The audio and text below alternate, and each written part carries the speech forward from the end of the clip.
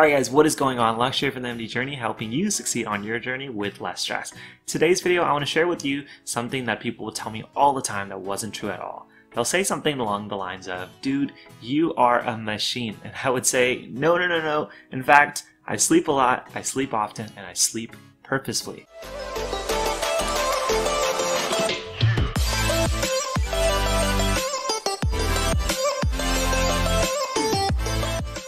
In today's video, I'm going to share with you how and why you should get more rest throughout the day. We're going to be talking about the perfect power nap.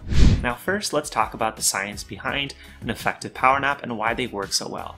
Now, over a day, our body accumulates a neurotransmitter in our brains known as adenosine. Now, adenosine's natural function in our brain is to slow everything down. It's basically our body's reminder of saying, hey, get some rest, get some sleep.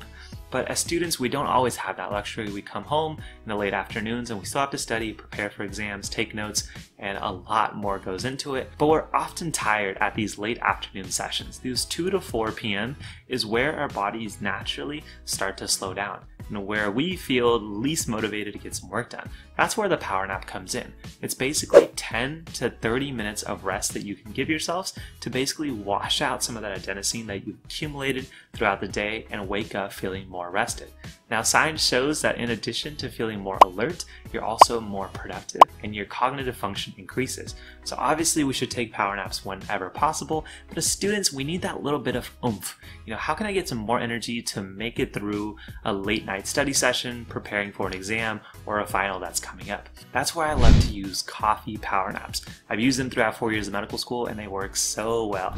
Now, it basically goes down to 3 simple steps. Step 1, make some coffee. Step 2, drink your coffee. Step 3, take a power nap.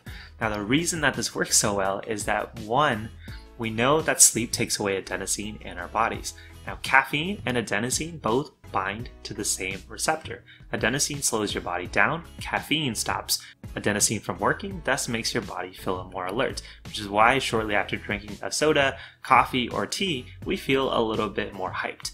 So, after taking a nap and taking some of that adenosine away, we give the caffeine in our systems to use more receptors and make us feel more alert. So the sleep is working, the coffee is working, and we have a better nap in just 10 to 30 minutes in a day. And there's not much more to it. But after using coffee naps for the last 4 years, I want to give you some tips, some takeaways that will make it so much more effective.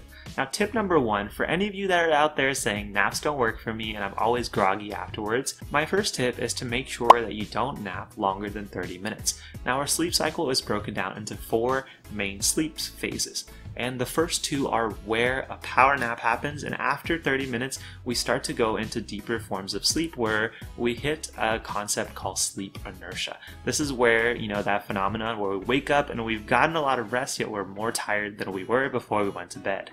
So keeping your sleep between anywhere from 10 to 30 minutes will allow you to have the best mixture of feeling well rested without getting groggy when you're waking up. So keep it below 30 minutes. And that goes into tip number 2, which is to use smartphone apps. My favorite one being Alarmy, because I can set it to 20 to 25 minutes and it's so obnoxiously loud that I'm definitely waking up before I hit that sleep inertia phase. Tip number 3 is to make your coffee very quickly versus waiting for it to brew. I love using my AeroPress because it literally takes me anywhere from 2 to 5 minutes to make a great cup of coffee. You don't have to use coffee, obviously. You can use something like tea. Just know that your caffeine amount won't be as high. That goes into the final few tips. Tip number 4 being sleeping near light versus sleeping under your covers. You just want it to make it as easy as possible for you to wake up when that loud alarm goes off. And the final 2 tips. Number 5 is about having one easy yet important task that you can do right after your power nap.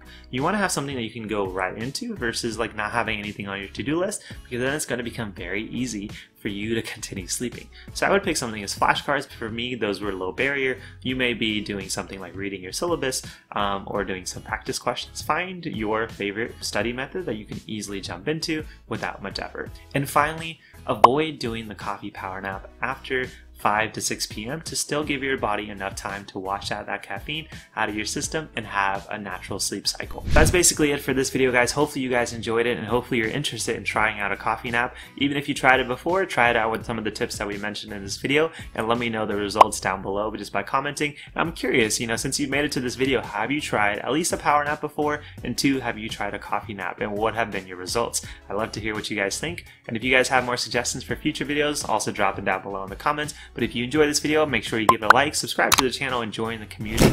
And as always, I will see you guys in the next video. Take care, my friends.